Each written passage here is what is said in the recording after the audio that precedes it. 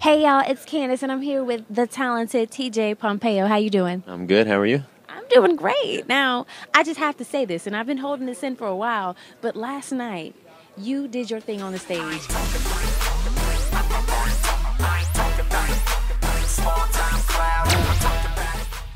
I started writing my own music when I was 16 in high school, junior year of high school, and that was with hip-hop and whatnot. I started producing beats and stuff like that. How would you describe your sound?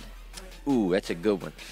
I've been so worried about tomorrow. I forgot to think about today. The fact that you want to cater to so many different types of music, because in a sense that caters to so many different types of people. Exactly. Now, you connect with people very well, amazingly. Where do you draw that inspiration from to actually write each song? I more or less just want to make products and music that people can relate to instantly upon hearing it. You know, whether or not it's, pornography addiction or someone who was sexually molested, which happened to me when I was a little kid. So I want to be able to help people relate to those kind of things.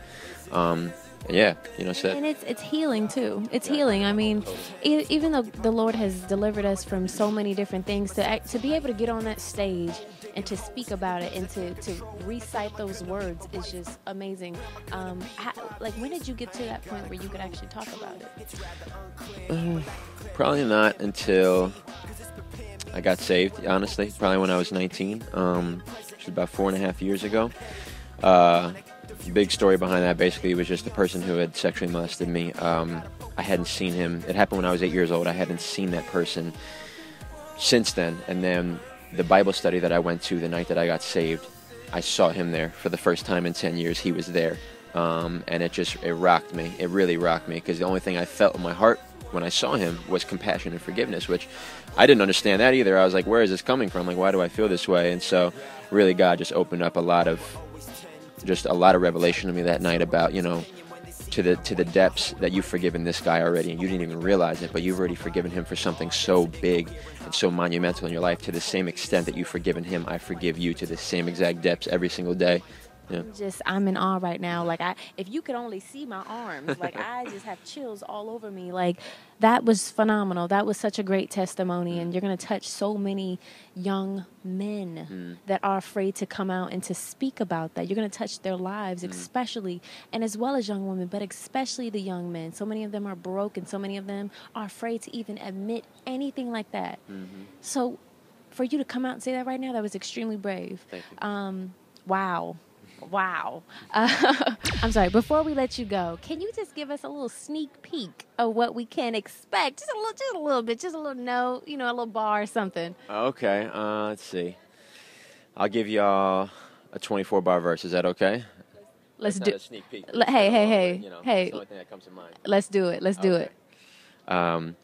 I'm like a chip off the old block. My old pops instilled in me, the kid in me, listen to Four Tops. Sugar pie, honey bunch. Let me stop. To find out who I am, I gotta find out who I'm not. I'm not some hot MC from the block. I'm just a spotlight for God to get props. That pasta for lunch, that's inside of me. Sorry, that's just a New Yorker coming at me. Our anatomy is adequate, adamantly extravagant. Can't fathom that the holy advocate is who imagined it. He's spoken, it was fashion, no accident. Then he will redeem it with an action so passionate. I'm passionate with this discussion, because if I only point you to me, then I've achieved nothing, and nothing is worth gaining the world and losing my soul for some plastic pearls. Yeah, you give me the throne, you're giving it wrong. I'm prone to become a definitive clone. Another example of wanting to sit where the father should sit and the father alone.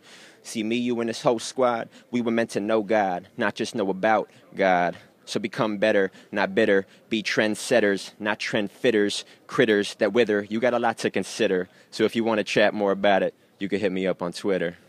What?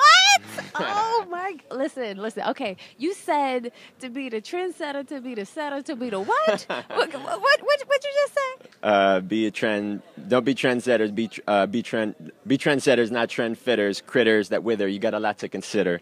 So if you want to chat more about it, you can hit me up on Twitter. What? Oh, wow. Okay, again, listen. That's enough. You got to go get the album when it comes out. That was fire. Okay, I don't even know what to say. I'm stuttering and stuff. Again, this is your boy, TJ Pompeo, right here on Sweet Candor TV. Make sure you go to www.sweetcandor TV so you can check out the whole entire interview. This man is on fire. Check it out.